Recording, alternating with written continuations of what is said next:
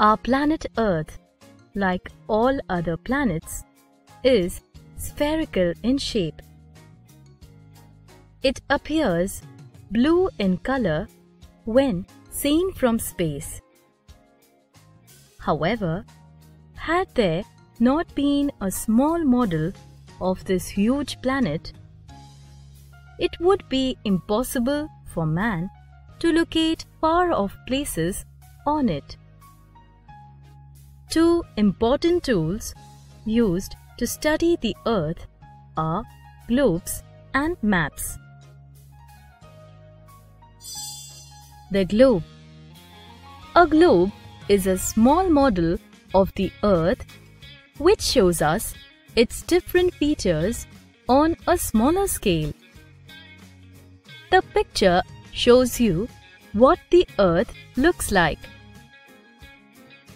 A globe shows the exact location, shapes, and gives an idea about relative size of all the land areas as well as water bodies on the Earth.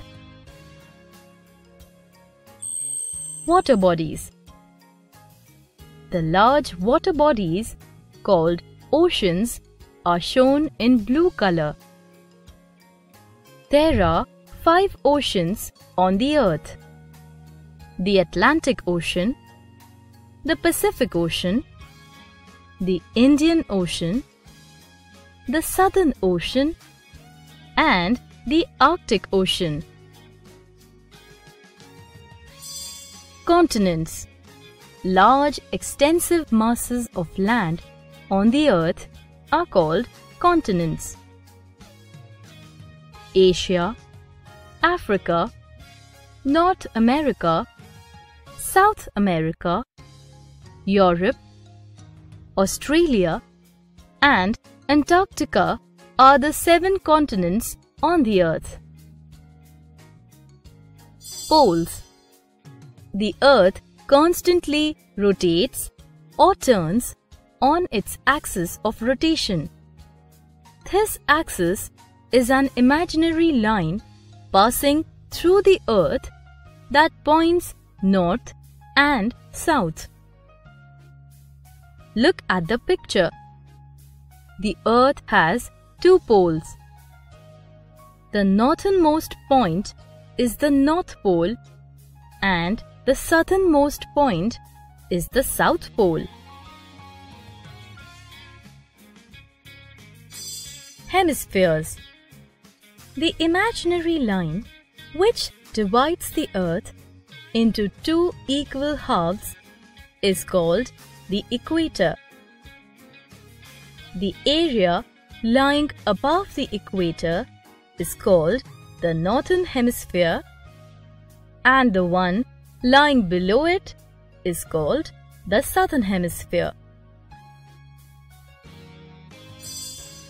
Important lines on the globe and its structure.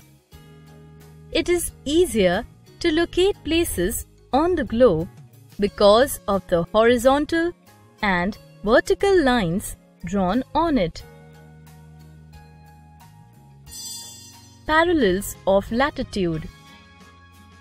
When we look at a globe, we find horizontal lines drawn on it running parallel to the equator.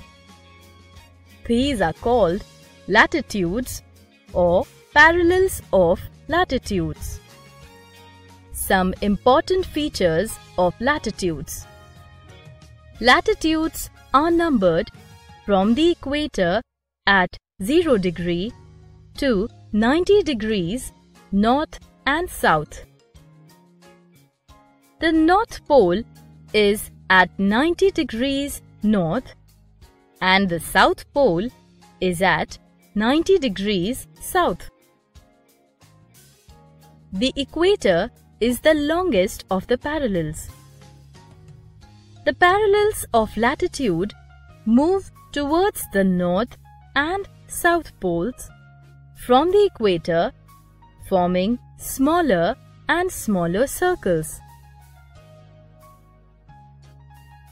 Special parallels of latitude. following are 7 special parallels of latitudes on the globe. The equator at 0 degree. Tropic of Cancer at 23.5 degrees north.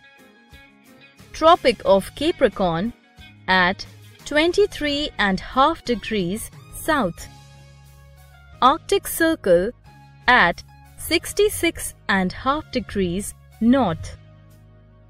Antarctic Circle at 66.5 degrees south. North Pole at 90 degrees north.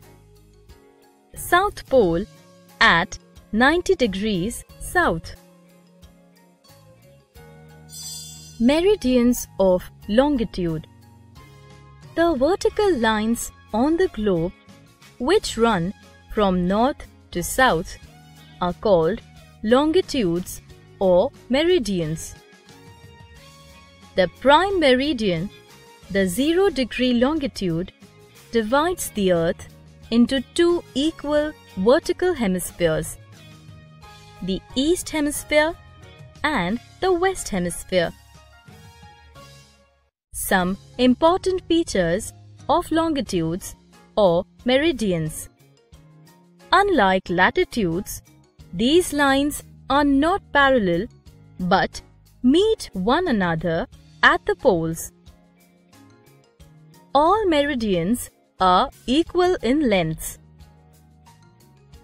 The prime meridian is located at Greenwich near London in England, 0 degree.